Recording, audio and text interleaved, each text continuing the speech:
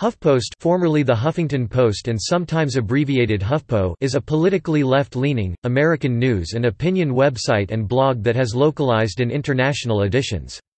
It was founded in 2005 by Andrew Breitbart, Arianna Huffington, Kenneth Lehrer and Jonah Peretti.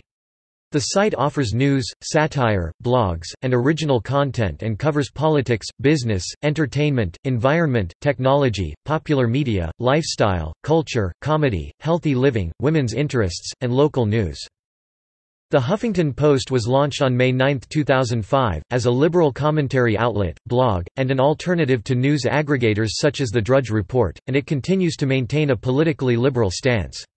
On February 7, 2011, AOL acquired the Huffington Post for $315 million, making Arianna Huffington editor-in-chief of the Huffington Post Media Group. The site later became part of Verizon, which purchased AOL on May 12, 2015 for $4.4 billion. In July 2012, the Huffington Post was ranked number 1 on the 15 most popular political sites list by eBizma Rank, which bases its list on each site's Alexa Global Traffic Rank and U.S. Traffic Rank from both Compete and Quantcast. In 2012, the Huffington Post became the first commercially run United States digital media enterprise to win a Pulitzer Prize. History.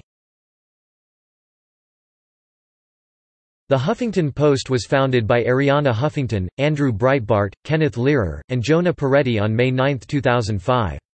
It has an active community, with over 1 million comments made on the site each month. Prior to the Huffington Post, Huffington hosted the website ariannaonline.com.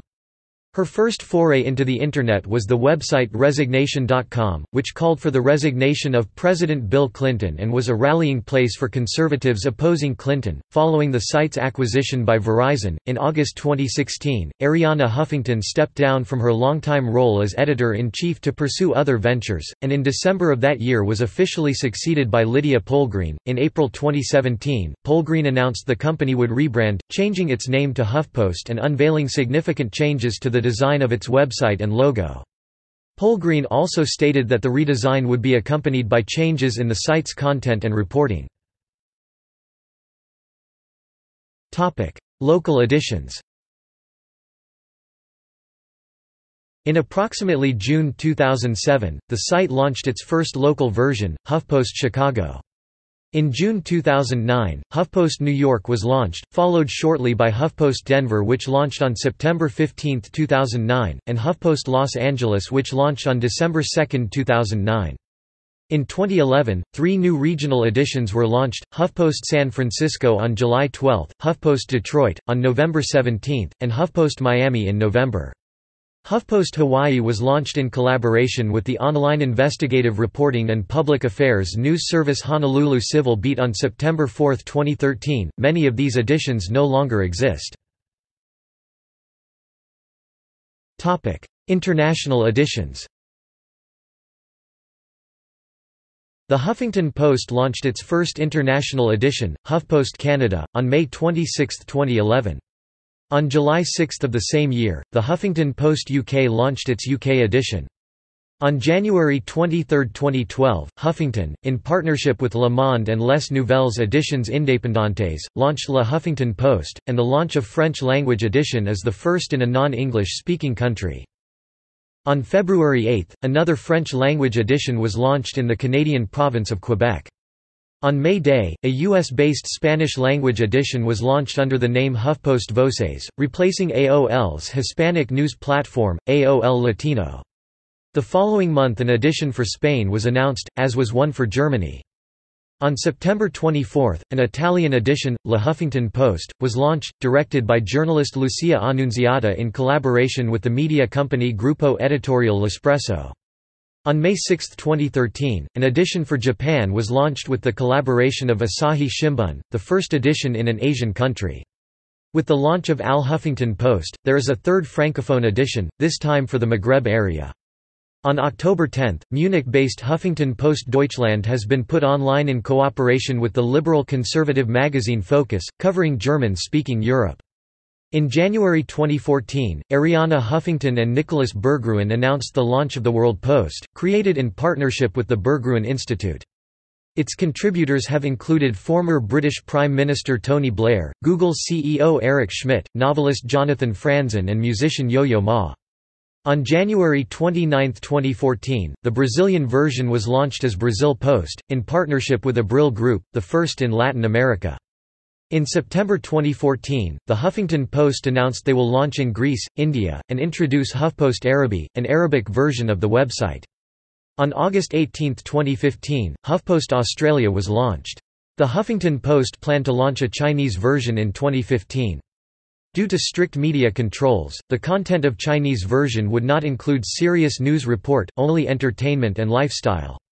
On November 21, 2016, HuffPost South Africa was launched, the brand's first sub-Saharan edition. In April 2017, HuffPost South Africa was directed by the press ombud to apologize unreservedly for publishing and later defending a column calling for disenfranchisement of white men, which was declared malicious, inaccurate, and discriminatory hate speech. Several major editions, most notably South Africa's and Australia's, have ceased providing new content. Topic: Vertical organization. In 2011, after its purchase by AOL, the Huffington Post subsumed many of AOL's Voices properties, including AOL Black Voices, which had originally independently established in 1995 as blackvoices.com, and AOL Latino. The Voices brand was expanded in September 2011 with the launch of Gay Voices, a vertical dedicated to LGBT-relevant articles. Other established sections, such as Impact, launched in 2010 as a partnership between Huffington Post and Coscast. Women, teen, college, religion, and the Spanish-language Voces en Español are also sorted under the Voices meta vertical.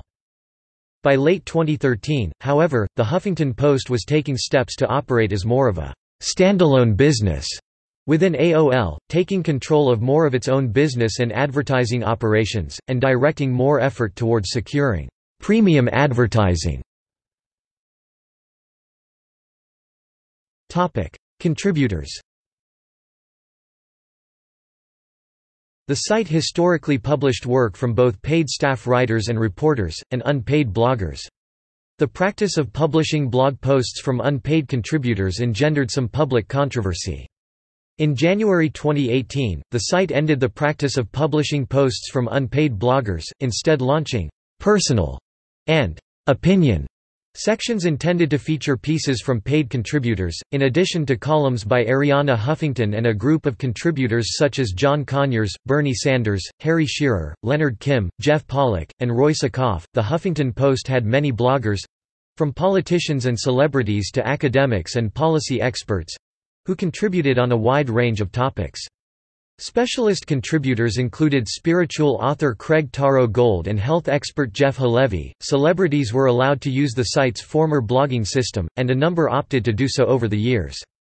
In many cases, such as that of Robert Reich, former Secretary of Labor, content was cross-posted among multiple sites. The site has also published columns by specialists in fields such as Cenk Uyghur and Anand Reddy on global health issues, Alice Waters on food, Taryn Hillen, who is the associate editor of Weddings and Post-Divorce, Harold Katz on dental health, Susie Human on sex, Diane Ravitch on education, Francis Beinecke and Phil Radford on climate change and the environment, Jacob M. Apple on ethics, Howard Stephen Friedman on statistics and politics, Orrin Hoffman on business and politics, John LaPook on medicine, Cara Santa Maria on science, Nancy Rappaport on child psychiatry, and Iris Krosno on marriage.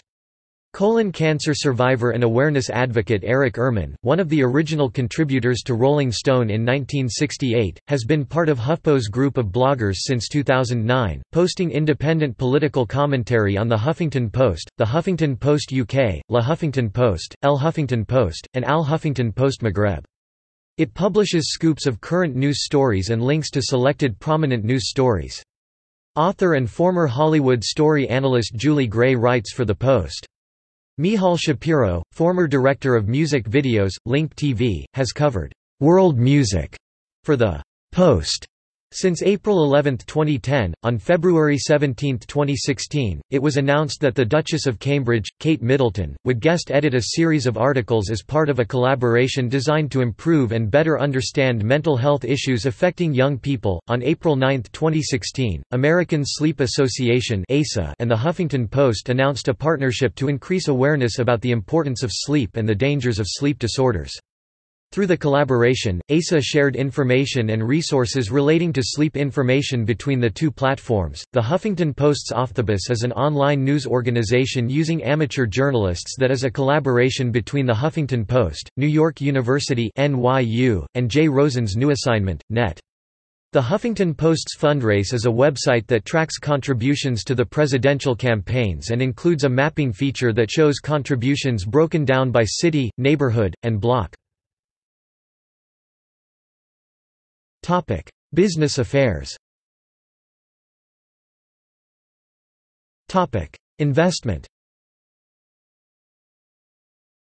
In December 2008, The Huffington Post announced that it had secured $25 million from Oak Investment Partners and that the money would be used for technology, infrastructure, investigative journalism, and development of local versions. Oak partner Fred Harmon joined the website's board of directors at that time. Previous investors SoftBank Capital and Greycroft Partners continued also to be involved in the business. On February 7, 2011, AOL announced it would acquire the Huffington Post for $315 million. As part of the deal, Arianna Huffington became president and editor-in-chief of the Huffington Post Media Group, including the Huffington Post and existing AOL properties Engadget, TechCrunch, Moviefone, MapQuest, Black Voices, Popeater now HuffPost Celebrity, AOL Music, AOL Latino now HuffPost Voices, Autoblog, Patch, and Stylist. The site has now invested in user-generated content model via video blogging, audio and photo content posted directly on the site. Labor disputes. In February 2011, Visual Art Source, which had been cross-posting material from its website, went on strike against the Huffington Post. In March 2011, the strike and the call to boycott the Huffington Post was joined and endorsed by the National Writers Union (NWU) and the Newspaper Guild (TNG). The boycott was dropped in October 2011. In April 2011, the Huffington Post was targeted with a multi-million-dollar lawsuit filed in United States District Court in New York by Jonathan Ticini on behalf of thousands of uncompensated bloggers. The suit was dismissed with prejudice on March 30, 2012, by the court, holding that the bloggers had volunteered their services, their compensation being publication. Will Wheaton refused to allow his work to be reused for free on the site, commenting, "The company can absolutely afford to pay contributors. The fact that it doesn't, and can get away with it, is distressing to me."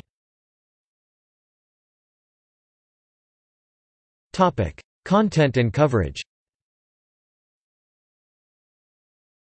HuffPost is a politically liberal American news and opinion website that has both localized and international editions founded by Arianna Huffington, Kenneth Learer, Jonah Peretti, and Andrew Breitbart, featuring columnists.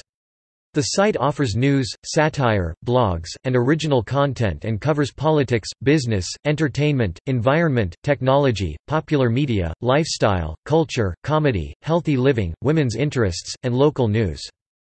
It launched on May 9, 2005 as the Huffington Post as an overtly liberal left commentary outlet, blog and alternative to news aggregators such as The Drudge Report, and it continues to maintain a politically liberal stance. An early HuffPost strategy was crafting search engine optimized stories and headlines based around trending keywords, such as, "What time is the Super Bowl?" In January 2011, HuffPost received 35% of their traffic from search engines, compared to CNN.com's 20%. This strategy appealed to AOL CEO Tim Armstrong, who tried to implement similar SEO-driven journalism practices at AOL at the time of their acquisition of HuffPost. Alternative medicine and anti-vaccination controversy. The Huffington Post has been criticized by several science bloggers and online news sources for including blogs by supporters of alternative medicine and anti-vaccine activists. Stephen Novella, president of the New England Skeptical Society, criticized the Huffington Post for allowing homeopathy proponent Dana Ullman to have a blog here.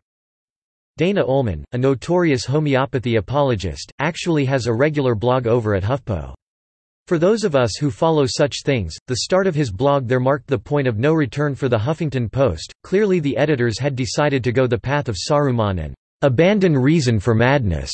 They gave up any pretense of caring about scientific integrity and became a rag of pseudoscience. Political stance. Commenting in 2012 on increased conservative engagement on the website despite its reputation as a liberal news source, Huffington Post founder Arianna Huffington stated that her website is increasingly seen as an internet newspaper that is not positioned ideologically in terms of how we cover the news. According to Michael Steele, press secretary for Republican Speaker of the House John Boehner, Republican aides engage with liberal websites like the Huffington Post anyway, if for no other reason than because they drive a lot of cable coverage. John Becken, journalism professor at Suffolk University, has cited the Huffington Post as an example of an advocacy newspaper. The Wall Street Journal columnist James Taranto mockingly calls it the Puffington Host, and Rush Limbaugh frequently refers to it as the Huffing and Puffington Post. During the 2016 U.S. presidential election, the Huffington Post regularly appended an editor's note to the end of stories about candidate Donald Trump, reading, "Donald Trump regularly incites political violence and is a serial liar, rampant xenophobe, racist, misogynist and birther who has repeatedly pledged to ban all Muslims. 1.6 billion members of an entire religion from entering the U.S. after Trump was elected on November 8, 2016. The Huffington Post ended this practice. Awards. In 2012, the Huffington Post won the Pulitzer Prize in the category of national reporting for senior military correspondent David Wood's 10-part series about wounded veterans, Beyond the Battlefield. The Huffington Post is 2010 People's Voice winner in the 14th Webby Awards and is the winner in LED 411's New York City Hot 125. The Huffington Post lost the 2010 Webby Award Jury Prize for Best Political Blog to Truthdig. The Huffington Post received a Peabody Award in 2010 for "Trafficked: A Youth Radio Investigation." The Huffington Post was named second among the 25 best blogs of 2009 by Time. The Huffington Post won the 2006 and 2007 Webby Awards for Best Politics Blog. The Huffington Post contributor Bennett Kelly was awarded the Los Angeles Press Club's 2007 Southern California Journalism Award for online commentary for political commentary published on the site. The Huffington Post is ranked the most powerful blog in the world by The Observer. The Huffington Post co-founder Arianna Huffington was named in 2009 as number 12 in Forbes's first-ever list of the most influential women in media.